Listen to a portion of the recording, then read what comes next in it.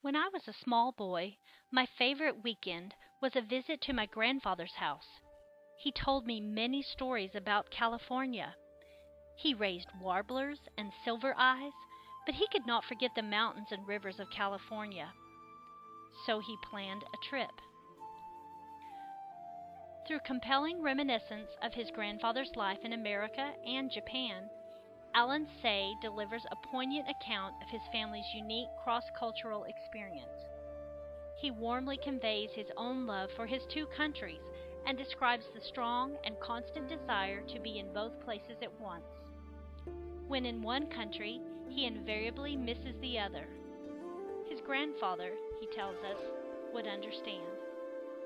Illustrated with exquisite paintings, intimate and memorial, Grandfather's Journey is Alan Say's most personal and remarkable picture yet.